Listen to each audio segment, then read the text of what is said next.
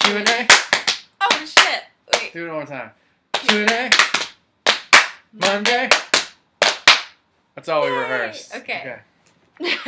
I'm still learning my percussion singing thing. Rhythmically, A little rhythmically we're a challenged. little off. Okay, welcome everybody to our second weekly Q&A Monday. Pia Toscano, Jared Lee. Who's got a birthday this week? I know. I'm blushing. Oh, nice sirens we have going that was good. on. Good timing. Hollywood. Birthday sirens. Anyways, thank you guys so much for sending in some more questions. We checked them all out on Facebook, Twitter, and everywhere else. Yes, and mainly we're Facebook gonna and Twitter. get to answering them. Some. We do 2 from Twitter and 2 from. We try to do 2 from Facebook, but not everybody sends them in on Facebook. All right. Here we go. So we are going to answer Angie's question first, and you asked, how do you all get used to the traveling and flying for events, and how do you both remain healthy? Very good question. I struggled with this a lot when I first started because I wasn't used to the lack of sleeping and the crazy hours. Flying, there's so many germs on planes and stuff. So many. So I would get sick really often. And but basically I just try to lead a very clean, healthy lifestyle. I think I could say that for the both of us. I mean, he's constantly working out. Totally not true. At the gym. No, I think it's for us. You got to drink a lot of water. Yeah.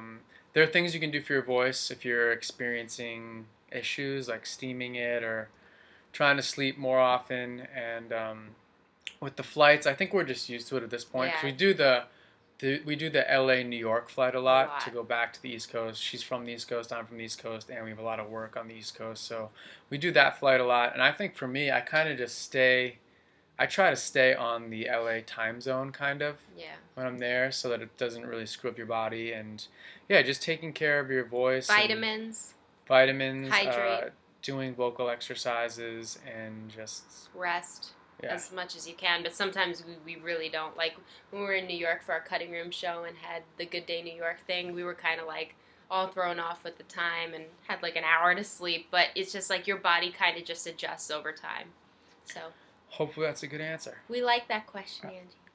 All right. Okay, next question number 2 is from my little Becca, and you asked, are you going to release any of the songs from the cutting room? Okay. You should start. The answer is yes. Yes.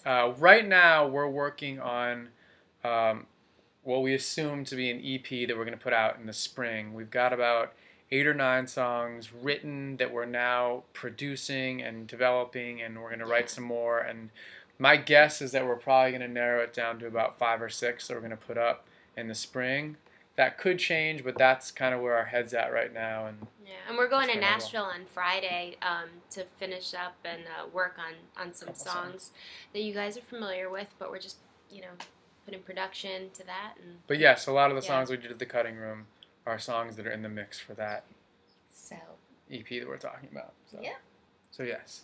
Next question is from Nick King, and you asked, who was the first artist to inspire you growing up? The first artist to ever inspire me was Whitney Houston, and music was always around in my house. My sister was obsessed with the movie Bodyguard, and so she had the Bodyguard soundtrack. Costner just really delivered in that one. Yeah. It's a good movie. But the first song I ever heard was I Will Always Love You, and I'm Every Woman, and I would just listen to them over and over again. And I remember being impacted by Whitney Houston from such a young age, and I would, try to imitate her, and my dad would videotape me, and some of those videos are up on YouTube. But she was the first artist to ever inspire me, Whitney Houston.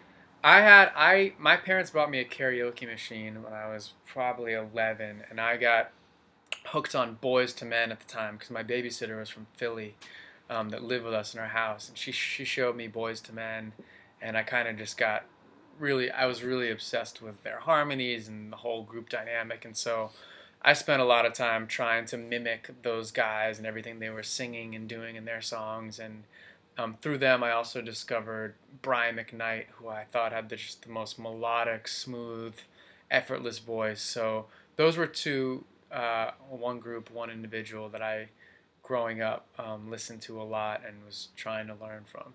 So. Yes. Well, Many I can others, definitely so. hear that from you, especially Brian McKnight and Boyz II Men. Okay, next question is from... Is this our fourth? My sweet We always do Laura. 4, so this is the final. This is the final one. Lauren, you asked final question. if you had to choose one song to sing for the rest of your life, who would it be? It says listen to. Oh, my bad. If you had to choose one song to listen to for the rest of your life, what would it be? That's a tough question.